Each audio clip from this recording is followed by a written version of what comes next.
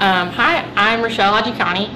I'm a D1 student at Texas A&M College of Dentistry, and I honestly loved these therapy dogs coming to our school because it was a sense of calmness and happiness, just knowing that everything is going to be okay. And finals can be a stressful time, but just being able to have a face-to-face little combo with Aggie, the little dog with the bandana, kind of lightened up the day and kind of made me excited for the end of the week.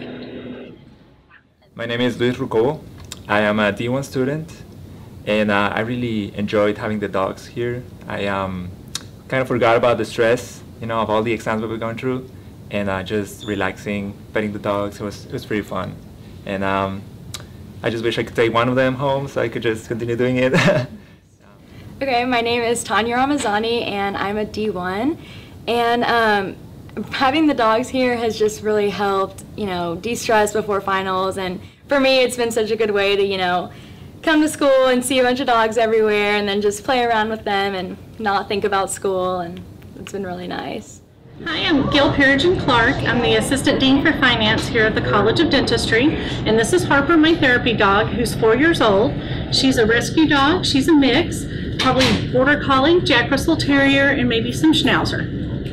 Harper and I enjoy doing therapy work a lot. You like to see how the people light up when they see the dogs. I saw a lot of the students, they seemed to really relax, and it was a nice break for them. They got to just sit down and relax, not think about their dental exam that's coming up, and a lot of them told us, that my dog does this or that. So I think it was really nice for the students as well to give them something different, a little bit of a break. I'm TC. My full name is T. Capel, and this is Shrek, my 12-year-old dog. His full name is Shrek, the Overachiever. He's been one of the performing dogs at the State Fair for 8 years. Unfortunately, we don't have that show anymore at the State Fair, but that doesn't stop him. So we're very busy with therapy dog work.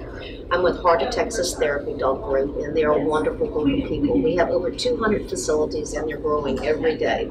So we have lots of places to take our dogs. Some dogs work really well with children, and they're involved with the Reading with Randall program for the young children. Some dogs don't do children so well, so they'll go to the nursing homes and other facilities. This helps a lot of students. Our group goes to lots and lots of these kind of programs when they're taking their exams for de-stressing.